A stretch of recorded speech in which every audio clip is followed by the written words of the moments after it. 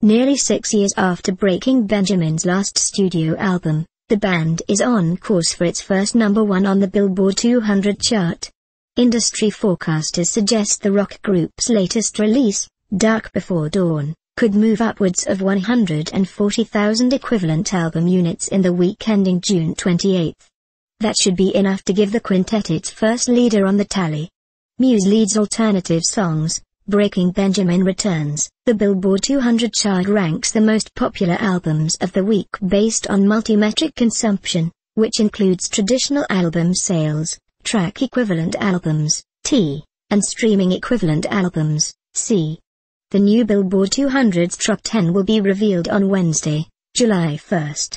Dark Before Dawn was released on June 23 through Hollywood Records and is Breaking Benjamin's first album with an almost entirely new lineup. Only its frontman, Benjamin Burnley, remains from its previous incarnation. The group's last studio set, 2009's Dear Agony, debuted and peaked at number 4 with 134,000 sold in its first week. Their high watermark on the chart came with 2006's Phobia, which debuted and peaked in the number 2 slot.